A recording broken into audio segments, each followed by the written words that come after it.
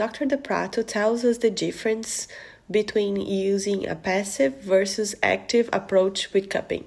Check it out. Set this direction of myofascial decompression towards early loading and early movement, and move more as often as possible in as many planes as possible and in as much variation as you can. And that's really kind of tying what we're thinking is the most important part of this technique of using cups, right? Not necessarily the cup themselves. The cup doesn't really matter much. It's the power of your intervention on the physiology and that neurobiology of like what the person's going through.